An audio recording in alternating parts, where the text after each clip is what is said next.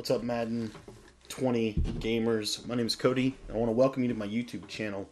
Today's video, we're going to be doing a quick breakdown for you on a play that on a scheme here that I worked on a lot actually, and it's out of the West Coast playbook. Now, a lot of you have probably ran some West Coast at some point, and the most popular formation is the gun bunch. And so the gun bunch, this is something I wanted to talk a little bit about today.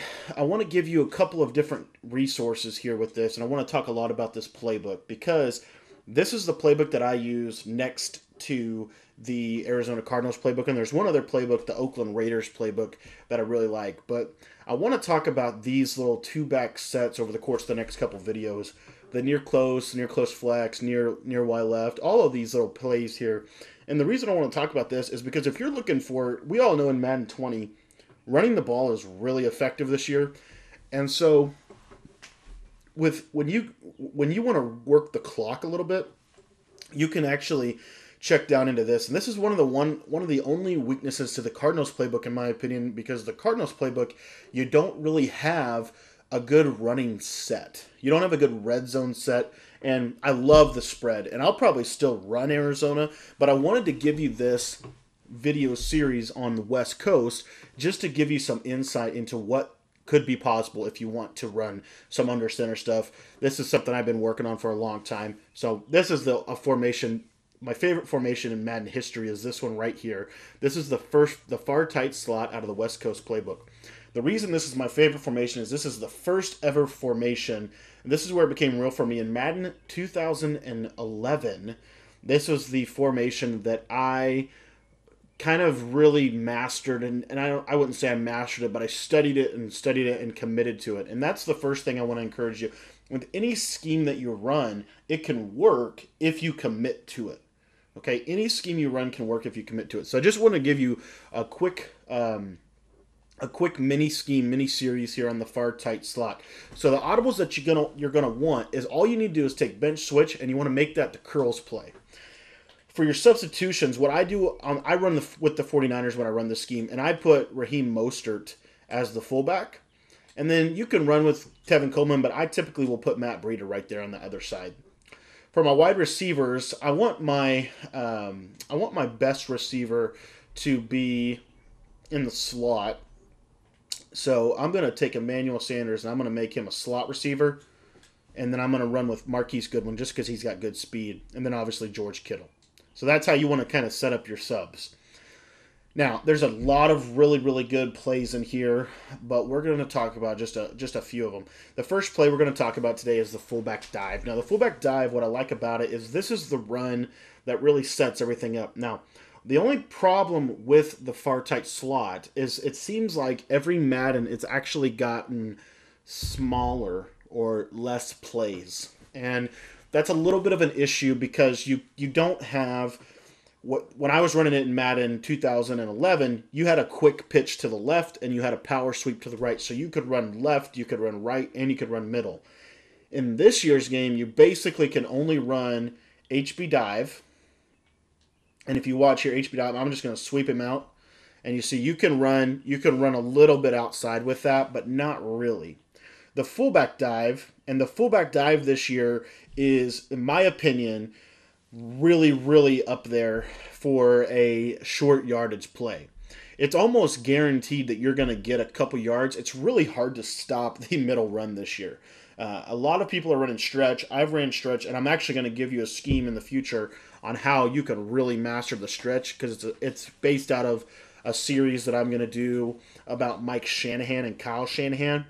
But I really think this year, if you're just talking Madden, this fullback dive, and not just this one from this set, there's some other ones we're going to talk about from the West Coast, but it literally is so difficult to stop.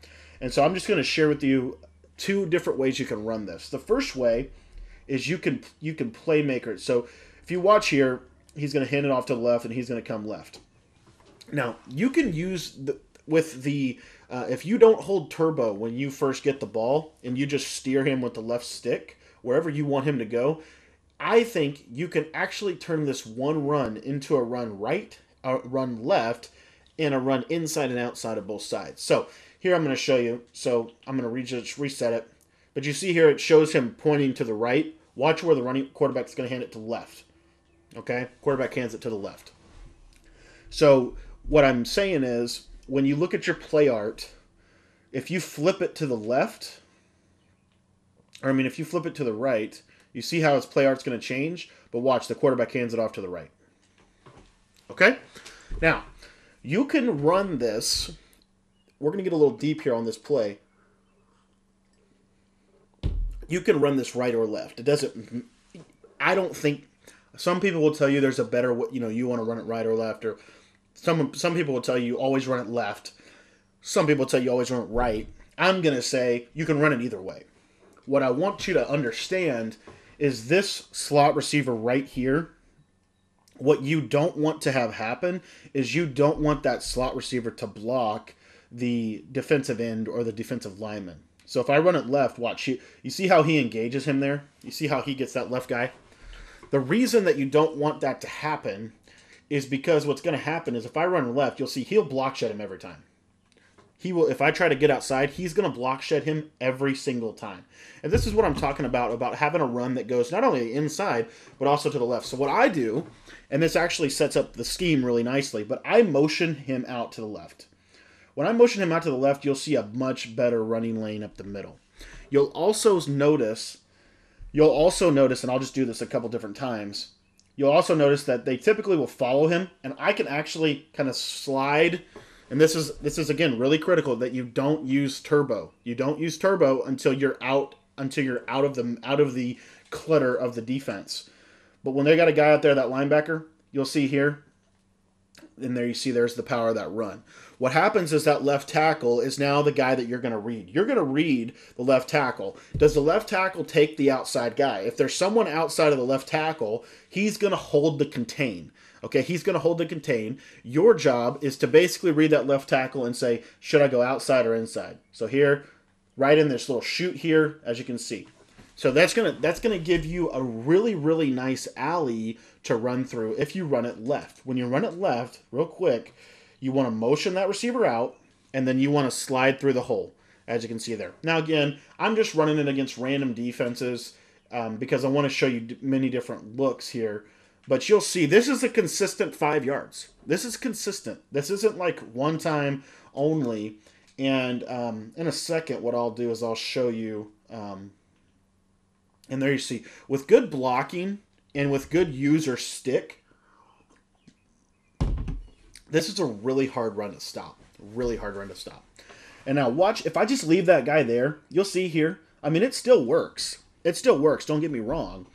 But it doesn't work as good because if you try to break it outside, you see, there I got it. There I got out. But what I've found just over time running this, it works a little bit better if you motion that receiver. If I motion him to the right, watch what happens here. Now they've got a +1 advantage on the left side. So basically what I do is I use that slot receiver to take the safety, and then I use my slot receiver, motion him out. He's going to take that corner. And then you see here I can kind of ease around and wheel out. So when you're thinking about blocking assignments, this is kind of one of those plays where you're thinking your wide receiver is going to block the corner. And you just want to get a good matchup on that defensive end, because if you can win that defensive end block, this run is going to work really well for you.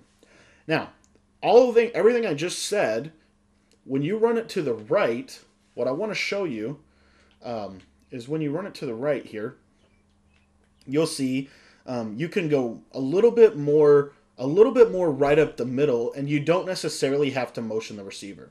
So if you watch that running back here, he's going to help kind of take you right up the middle, and that's a good run as well.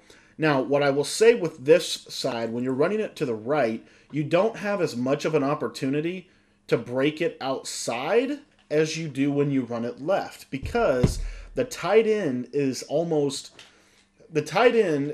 because he's split to the tight, he's always going to push that guy outside. That's just the way the play works. He's going to naturally want to push that guy outside. So I'll show you here. Just try to bounce it out, and you'll see I'm going to run right into him. He's going to chip him to the outside, and then he's going to go up. So if you want to run outside to the right, it's really not going to happen on this play. That's what I was saying about wishing we had a power sweep. You know, I'll show you the dive here. So here, if I try to get outside, you see I can actually have a little bit more of an opportunity to get outside with the dive than I do with the other way around. And I'll show you with the dive, you can't playmaker it either way. He's always going to do that. And the problem with the dive is the fullback, if you're going to run the dive, hear me very clearly, you need to, it's literally a sweep. You need to run the dive as if it was a sweep to the right, because the fullback, the lead blocker on this play, is going to want to pull you outside. And as you can see, it's just not a consistent play for me. So when I run this in real game, I don't typically have the dive in my audibles. Here you see, but when you get outside, it can break. So, but anyways, the run is really effective this year. Let me show you one other thing on the fullback dive. This is just one other key thing. So I will motion the slot receiver Sanders. I motion him left and right for all of my pass plays. There's different plays I have that go to the right. There's different plays I have that motion left. So when I motion him, it's not uncommon. If I motion him left here, watch what happens. Here, I can come. The dive is still the same. So you want to keep that consistent motion, whether you're running the dive right or you're running the dive left. When you motion him out, like I said, if you try to break this out, you're typically going to get hung up right there. That block shot's pretty consistent. The only thing that might, if I motion the tight end out like this, I might have a little bit better of a shot. But you see there, it's not going to break as good. Not really a good look. But if I take this receiver and I motion him outside, right there, you see, now I've got a guy. I motion him out to the right. You'll see I have a guy now to block the corner. So if I go out, you see I have a little bit more of a block set up there. But what I'm going to recommend you do is motion him right in here and snap him right there, and he's going to go up and get some linebackers for you or a safety. So, again, you don't want to read. You're not following the receiver.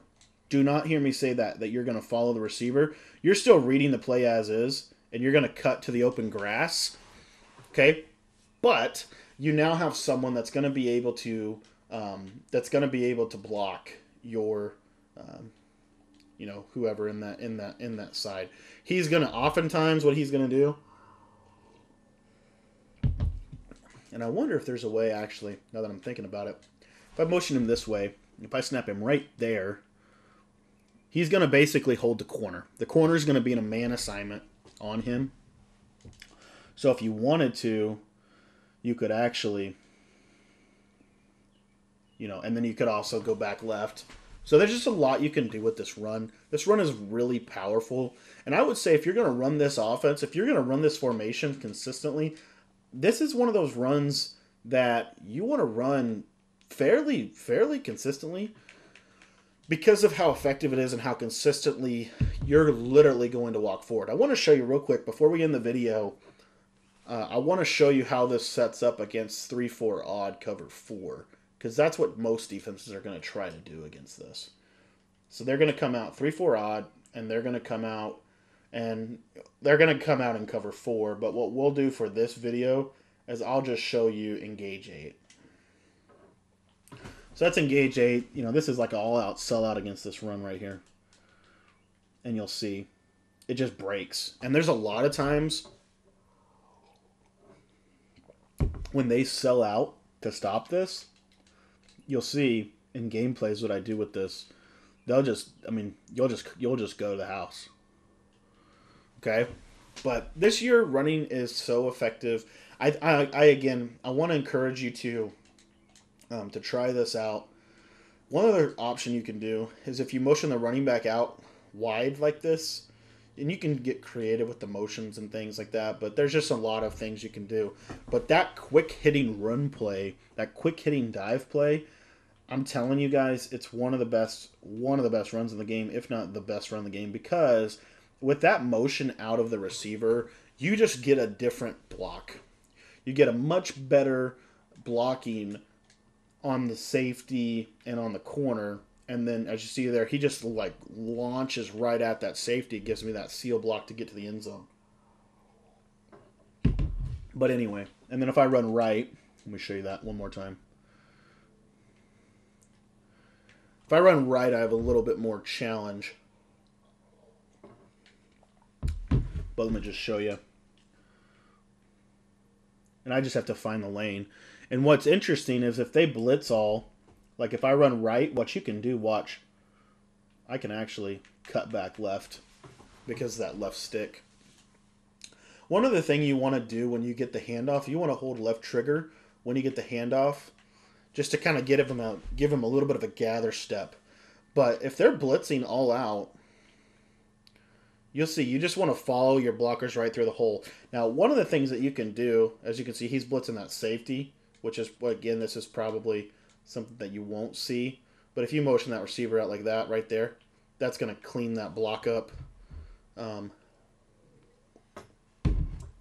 So if they start blitzing those linebackers, if you motion Sanders this way, right here, you're going to be able to slip right through it. I didn't get a good read, didn't get a good block there. Let me show you. This is like sellout run defense. This is what they're going to do to try to stop you.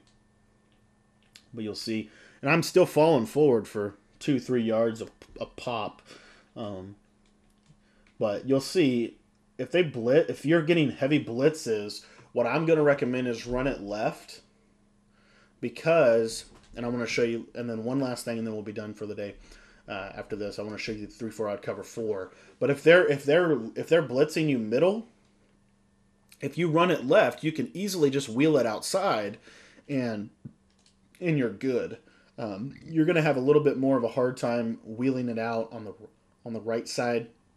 Just the way the game play, just the way that play develops, it doesn't pop as much on the right.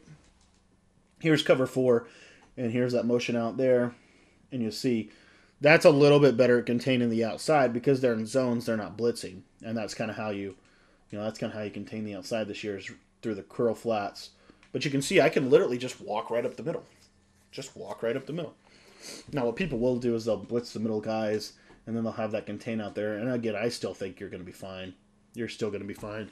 And as you can see, what I like to do is put my best blockers at left tackle, and then maybe at center.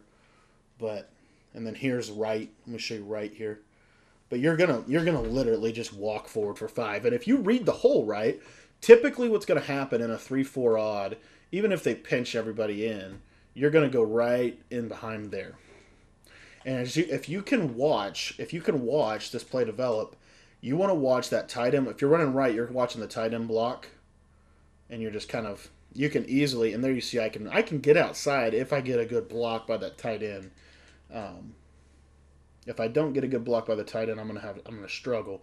But right in there, as you can see, I can slide right through it. So again, all I want you to hear from me in this video is this is one of the best runs in the game. This is a really good short yardage run. As you can see there, I'm starting to get a little bit more off tackle with it.